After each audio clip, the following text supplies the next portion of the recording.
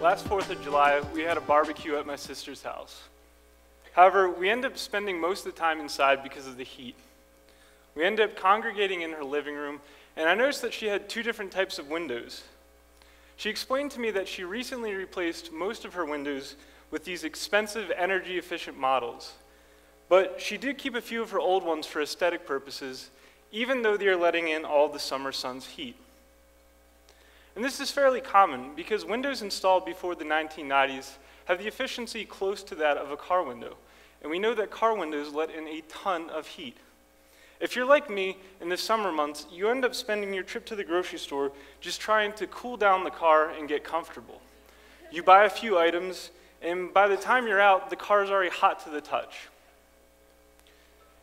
But we don't really think about how much heat comes through our windows of our buildings because we're constantly regulating the temperature inside.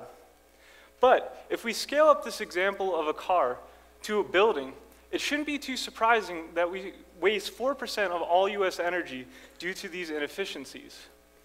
This ends up costing the US $40 billion a year. It results in 24 billion kilograms of CO2 released into our atmosphere. That's the same amount of emissions that would be caused by 120 million cars annually. 120 million. So this is obviously a problem that we need to address somehow.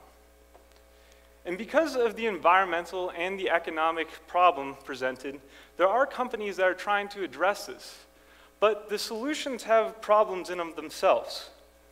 First, these energy-efficient windows usually have a tint or a discoloration to them, which prevents adoption from residential homeowners. Second, it requires you to hire a professional to come out, to measure your windows, to cut these windows to size, move your furniture away from the windows, and then actually install them. And this can cost upwards of $10,000. So the windows don't pay for themselves for at least 10 years in the savings you get in your energy bill. So there's not really an option for someone like my sister who wants to keep her old windows, or for lower income families, specifically those that might be in hotter urban areas that don't have 10 years to wait for their investment to return.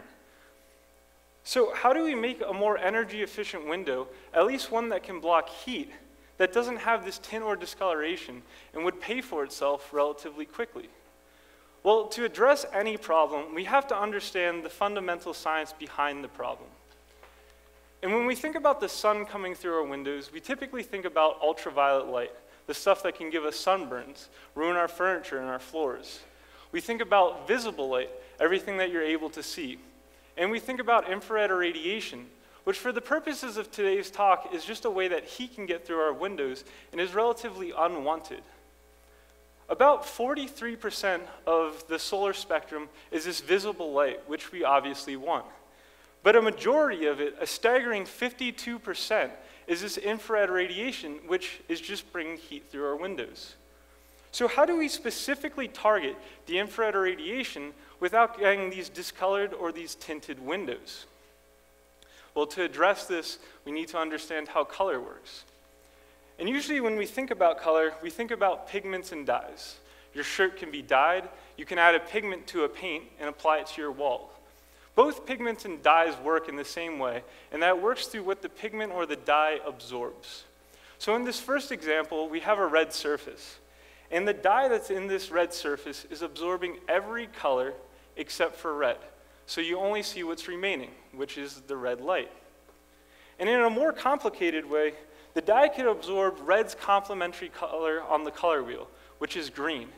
So what's happening here is all of the colors that are left and are not absorbed appear red to your eye. Now there's a second, more complicated type of color, and that's color from structure. I didn't even know what color from structure was until I started my PhD, but it's relatively common and used by nature a lot, such as by these opals or these butterflies to get the blue, the green, and the yellow colors you see here. And the way that structural color works is it's a special arrangement of atoms on the small nanoscale and how light interacts with these structures or these geometries.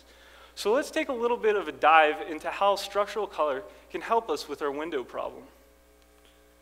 In science, we call these color-giving structures photonic crystals. A photonic crystal is a really fancy way of saying that we have a selective mirror. And what I mean by a selective mirror is that we can selectively reflect one wavelength away from the photonic crystal and allow everything else to go through. And using a simple equation called the Bragg equation, we know that we can change the domain sizes or the spacing of these alternating layers in the photonic crystal shown here, and we can target different wavelengths of reflection that we're mirroring. Thus, we can also figure out what's going to go through. So let's see how this works. In our first example shown here, we have a relatively small photonic crystal. When we shine the solar spectrum through it, we're going to reflect short wavelengths because the domain sizes are small.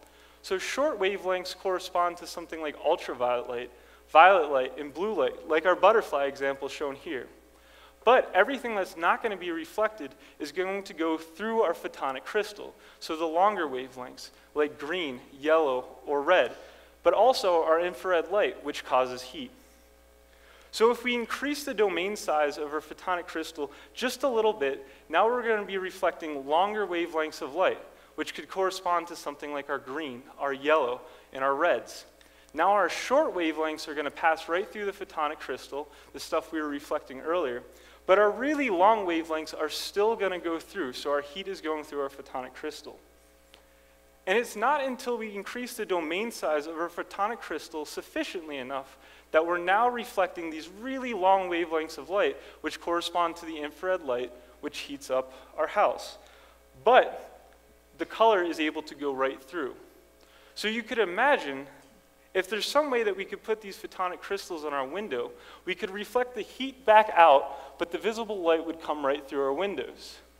So how do we get these photonic crystals on our window without expensive manufacturing processes? Well, to do that, we leverage something called self-assembly and let nature do the work for us. Self-assembly works by trying to lower the energy of a system. Now, when I think about this, I think about mixing oil and water. When you mix oil and water, the oil beads up. It doesn't want to mix with the water. But it rapidly self-assembles to the lowest energy it could possibly be. You would have to input energy to mix this back up, either by stirring by yourself or some other means. And in chemistry, we have this very cool technology called block copolymers. A block copolymer is a way that we can link two things together, kind of like gummy worms. So if we imagine these gummy worms are like, the green part's like oil, and the yellow part is like water, they're chemically linked together in our block copolymer. They want to separate, but they can't, because again, they're linked together. So our gummy worms have to assemble in such a way that it has that low energy. It self-assembles. And the yellow wants to be with the yellow, and the green wants to be with the green. So hopefully, this alternating structure is starting to look like the photonic crystals we talked about earlier.